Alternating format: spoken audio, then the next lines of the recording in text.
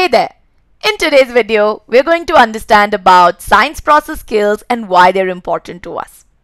Now, whenever we talk about science, we often think of laboratories, scientists, and inventions. And one of the greatest inventions is undoubtedly that of the light bulb created by Thomas Alva Edison. But did you know that there were so many other scientists who had made tiny contributions that helped Edison to develop the light bulb? Now, just like Edison, there are so many scientists who have made major contributions in different fields that has changed our lives. But what is one thing that is common amongst all of them? Every breakthrough began with a question where someone asked why or how and then decided to probe deeper.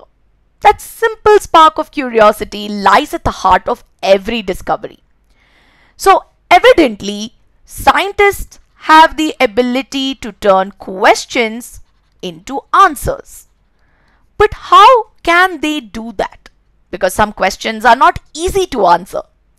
Well, that is where they need certain tools that would help them and guide them to arrive at the answer.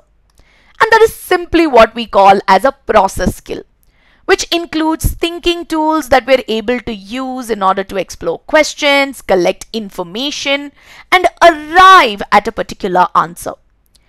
And these tools include using observation, by measuring and gathering data, by making models, and by hypothesis testing. Now, not to get overwhelmed by looking at it all at once, so which is why we're going to look at it one by one, where we can see how by making observations, we're able to arrive at an answer. So let's take the example of a marine biologist. So we have a marine biologist who goes exploring underwater to look at coral reefs, and she has an underwater camera with her. Now she takes a couple of pictures of corals and she notices that there are some corals which are bright and vibrant colored, some which were looking very pale, and some which were white, almost bleached. Now she makes all these observations and arrives at the fact that there are three types of corals. There are healthy corals, distressed corals, and bleached corals. Now what did she just do? Well, the first thing she did was observe, where she gathered information by using senses. So in this particular case, she's taken pictures of corals and she's observed the colors and she's looked at the textures, and based on that she has gathered some information. Now with this information she has then gathered similarities and she's looked at the differences. So that is where she's comparing her information. So that is where we write down the points like there are some corals which are bright colored, some which are pale. And based on this you then classify, where you group or organize these organisms based on the specific characteristics. So that is where we arrive at this in the end. So this is where you can use observation in order to arrive at certain answers. And this is a very common technique which is very popularly used in biology. Now this is all about observation. Now next up we have by measuring and gathering data. Now let's take an example of a student who is tracking daily rainfall during the monsoon, which means she will have to collect rainfall every day and then measure it using a measuring cylinder. So what she does at this very step is actually collect information. And here this information is in the form of a numeric value, where it is in terms of maybe millimeters, it is in terms of centimeters, right? But there's a numerical value associated. And once gathered, she'll make a record of it where she will write the observations down. Now with this observation, she can actually maybe make a chart.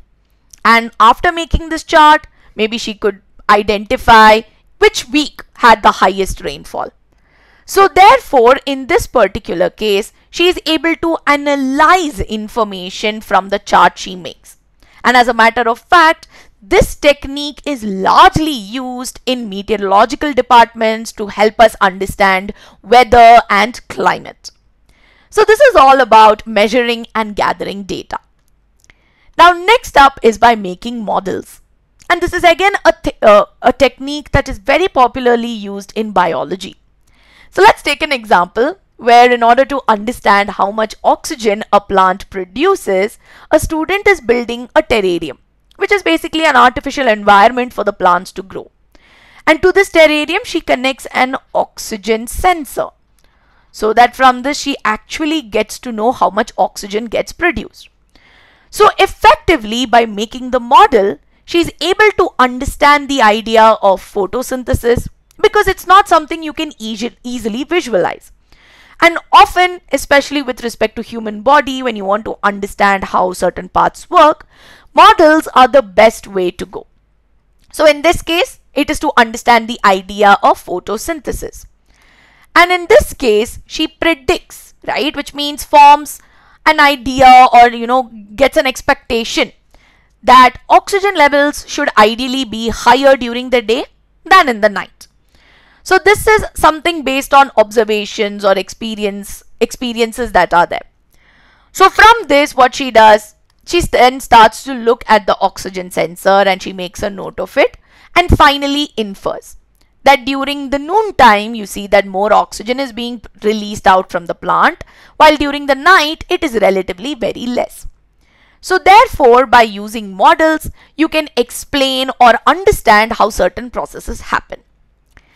Now the next and the last methodology that we're going to look at is hypothesis testing. Now to understand this, we should first know what a hypothesis is.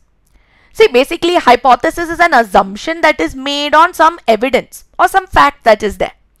For example, we know that sugar will dissolve in water, right? So if I take a spoon of sugar and dissolve it in water, I will get a solution. Now what if I say that maybe sugar will dissolve faster in hot water than in cold water? Now this is a hypothesis or a statement I am making. Now either this can be true or it can be false. Now in order to know whether the statement I'm making is true or false, I will probably need to plan and conduct an experiment. So maybe here I will take 5 grams of sugar, right? So I'll take 5 grams of sugar, I'll take about 200 ml of water and of different temperatures, and I will mix it. And after this, I will then time and see what has taken lesser time and what has taken more amount of time. And then I will record all of my information. Now it is important that the variables here. So what are the variables? How much sugar I'm adding, how much water I'm adding, right? What is the speed at which I'm mixing it, and what is the intensity, right? These are all certain variables. Now I need to make sure that I control my variables, right? And then finally arrive at my data. So finally, whatever I get, I will analyze it and then I will say, okay, it dissolves faster in warm water rather than cold water, right? So effectively, we have made a statement about an expected outcome, made an experiment around it, and then identified what are the results and interpreted it. Now this is also very popularly used across different fields of science. And effectively, by creating a hypothesis, we are able to come up to new answers as well. So from this, if you look at it, we've had a basic understanding of what are science process skills, and we've looked at the different types of it.